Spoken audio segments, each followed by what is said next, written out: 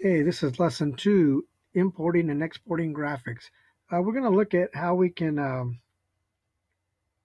change file formats, and we're also going to look at how we can optimize a picture. So you should have already launched Fireworks. Once you have the welcome screen up, let's go back to the welcome screen here. Once you're here at the welcome screen, you're going to want to click on Open, and I want you to open up the bokeh picture.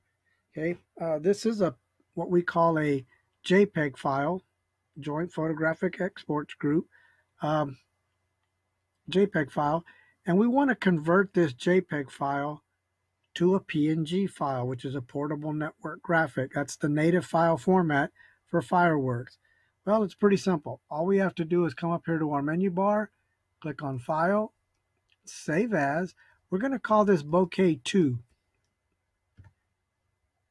And we're going to change the file type here to Fireworks PNG. And we're going to click on Save. Now, I'm getting the message to replace because I've done this before and I've already got the file out there. It should have just went straight to PNG up here at the top. Now, we haven't lost our original bokeh flower. We've simply taken that file that we had, converted it to a different file format. And if you look in your picture folder, you'll notice that now you have two graphics there. So now what we're going to do is we're going to move on to optimizing a photograph. When you optimize a photograph, remember we're creating graphics for a web page or something. When you're optimizing a photograph, you want to try to keep the smallest file possible without losing picture quality. And sometimes that's hard to do. You know, what looks good to me may not look good to you, and vice versa. But there's some terms that we need to know about before we start optimizing our photographs. One is the color depth. Color depth is just the number of colors that are used in this particular picture, and we'll see that in just a second. Dithering, that's the process that a program uses to approximate the colors that are not part of its color palette. Okay, uh, you know, the colors may be similar to the ones that you're using, they may not be. But what the program does is it tries to fill in some gaps. Because it's adding some color and pixels to the picture, your file size is going to increase. The other part of optimizing is called a loss, and that's where we try to compress a file and make it smaller. Now, Fireworks doesn't know exactly what you want to do, and it just kind of randomly goes in there and starts eliminating some pixels to make the file smaller. It might get it right, it might not. And this is when you start losing some picture quality. So you kind of have to be careful when you're working with changing the loss setting. And then finally, there's smoothing. When you try to go through and smooth some of the edges that are in your photograph, again, when you're smoothing edges, that means you're adding more pixels to the drawing itself, which means your file size is going to increase. So let's look at how we can preview and export files. We're going to come up here to our menu bar and we're going to click on Image Preview. Now this is the preview of the bokeh image that we have. If you can't see your whole picture right here, you can kind of adjust your settings here. If the picture is way too big or it's too small or whatever, you can change the setting right here. But you know, right here we've got some facts on the picture itself. It's a JPEG. The quality is set at 79% or 79, which is right here. We can raise that or we can lower it. Again, the more you raise it, the bigger your file is going to get. Right now, it's a 56K file, and it would take about 9 seconds for that to load. Here's our color depth.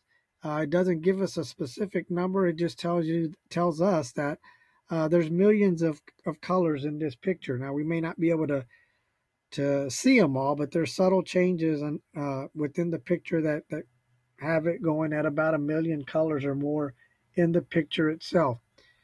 Now, whenever you're optimizing a picture, it's probably good to see a before and after.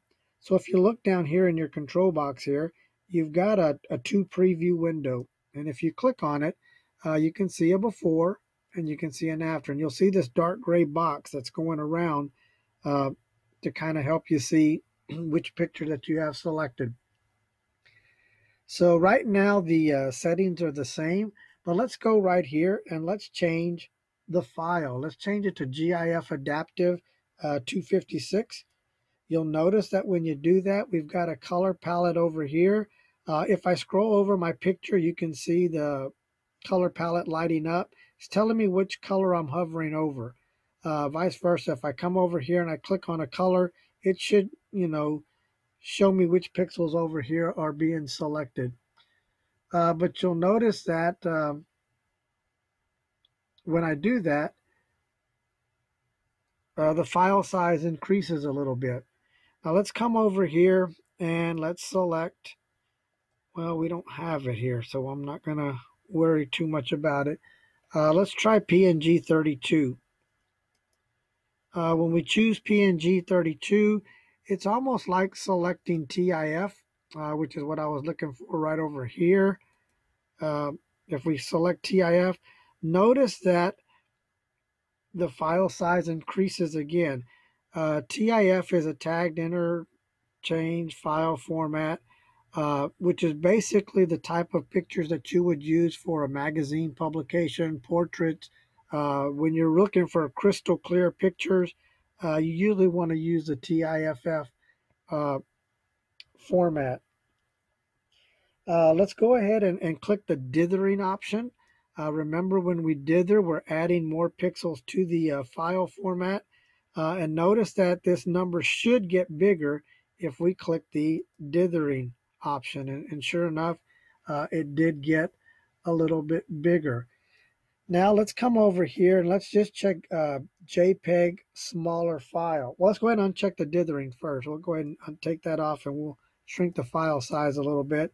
Now let's come over here and take the JPEG smaller file and notice that the file size shrunk considerably, okay? And if you compare the pictures, you don't see a whole lot of loss there.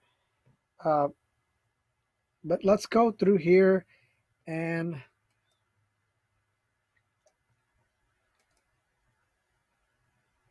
we'll say no smoothing for right now.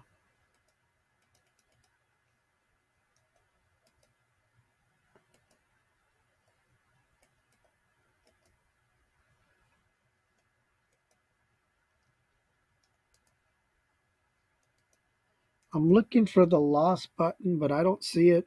And it may just be that there's not a loss button when you're using this file format. So let's try changing it to something else. There's the loss. I went ahead and changed it back to GIF Adaptive 256. And now when we choose the loss, we're basically kicking out pixels. So let's change it to, let's say 15. And go ahead and select that.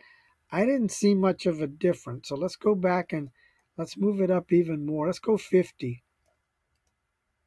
Yeah, now I can see it. You probably can't see it on the video, but you might be able to see it on your own screen. You're starting to lose a lot of picture quality.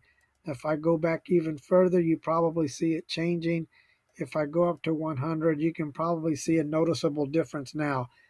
So the program is kicking out pixels there, trying to make the file a little bit smaller.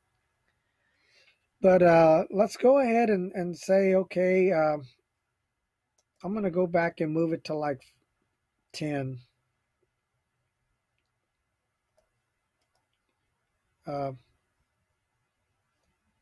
Just to leave it. Now let's say we've gone through and we've exported or we've optimized our picture. It looks good to us. We want to save it, but we don't want the JPEG format. Well, if you click right here, you've got export.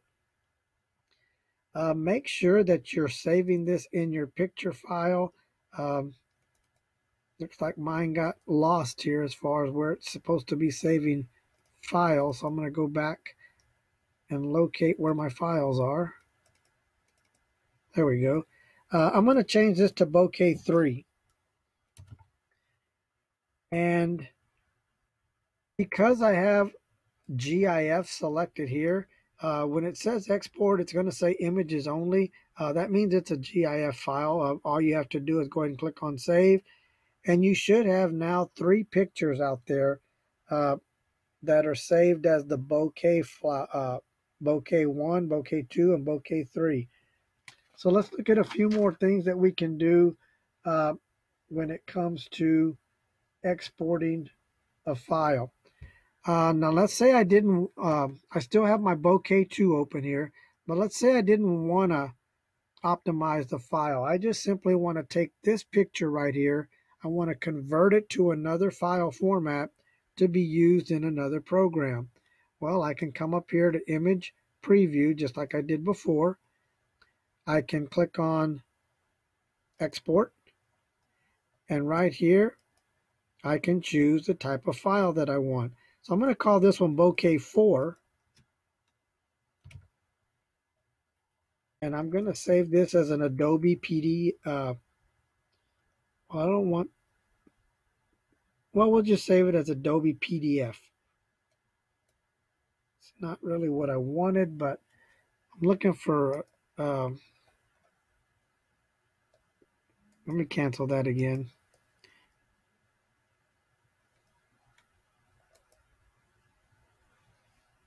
Let's cancel this. We've got our Bokeh 2 open. I'm just going to click on File, Save As, and I'm going to choose Adobe Photoshop PSD. That's what I want. Okay, and I'm going to change this to Bokeh 4.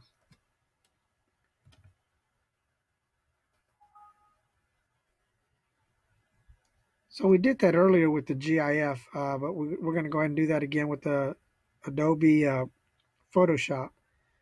Finally, the last step that I want to do, let's say I've got this picture right here. I want to use it in a publication, but I don't know what format I should use. Okay, so I can come up here to my image preview, and I'm going to go to Export. Nope, that's not what I want to do.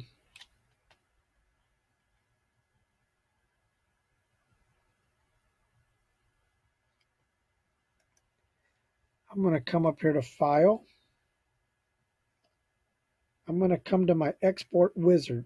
Sorry about that. I'm going to come to my Export Wizard, and I'm going to walk through a series of questions. What do you want to do? Okay, well, I want to select an export format. Continue. What are you going to use the graphic for?